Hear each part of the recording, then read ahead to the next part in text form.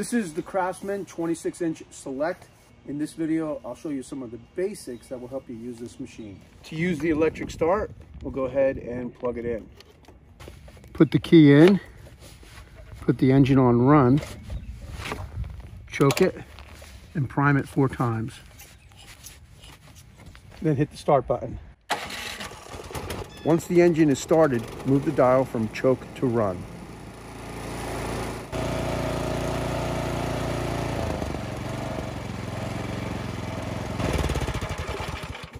You can also use the pull start, and if it's warmed up, you probably can just put it in run and pull it. If it's cold, go through the same choke, prime it 4 times, and pull it. So let's go ahead and just put it in run, see how it goes.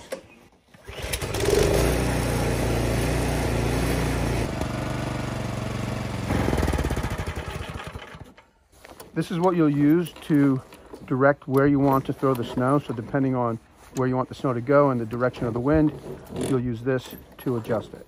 This handle here will adjust the top of the chute so you can throw the snow low or up high. This is the forward and reverse. 6 gears forward, 6 being the fastest, and 2 speeds in reverse. When you're throwing snow, you want to be in full throttle, and this will engage the auger. This will be your forward and reverse, and you can let go with the left hand and the auger will still rotate, and that's so you can adjust where the snow will be thrown. The main reason why snowblowers don't start when you need them to is the gas goes bad while the snowblower's in storage. Get in the habit of using stable 360 fuel stabilizer in all your gas-powered equipment. 1 ounce treats up to 5 gallons. Stable 360 prevents damage caused by ethanol and will keep your engines starting and running when you need them most.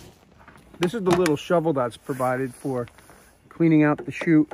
You might want to turn the machine off when you use this, and don't ever stick your hand down there, and don't ever wear loose clothing, especially a scarf, when you're using a snowblower. When I was using this yesterday towards the end of the project, I broke one of the shear pins.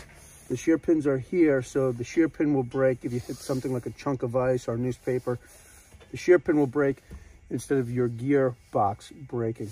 So this is a much simpler repair, and this machine came with 2 extras. To replace the shear pin, if it's stuck in there, you might have to use a punch or something to get the old one out. This one wasn't stuck in, so I just find the hole, feed the pin through, and then in this case, I'm using a pin to lock it in place. Sometimes it's a bolt or nut.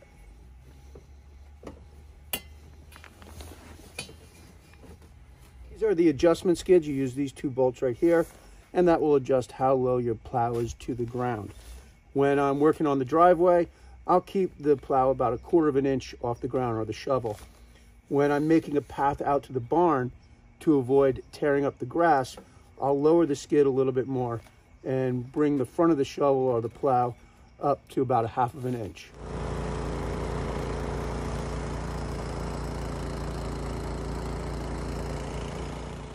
When you finish with the snowblower, allow the snow to melt away. Use a small space heater if necessary. Once the surface is dry, spray an even coat of stable ceramic ProGuard on the augers, bucket, and chute. This will prevent rust while in storage and snow buildup in the chute next time you use it. When you finish using the snowblower, don't just shut it off. Turn it down, let it idle for about 30 seconds, a minute, and then shut it off. Shear pins tend to break, so do yourself a favor, get a few extras, and put them somewhere where you'll be able to find them when you need them. Now, the main reason why snowblowers don't start for people when they need them is when they're in storage, the gas goes bad. So get in the habit of using a fuel stabilizer. That'll keep your gas from going bad and ruining your carburetor. Also, when you finish using the machine, fill the tank all the way up to the top, and that will allow for less room for oxygen or moisture to get into the gas tank. Hope you found this video helpful. This is usually a woodworking channel, but I do a little bit of everything. So I hope that you'll hit that like button and subscribe, and I'll see you in the next video.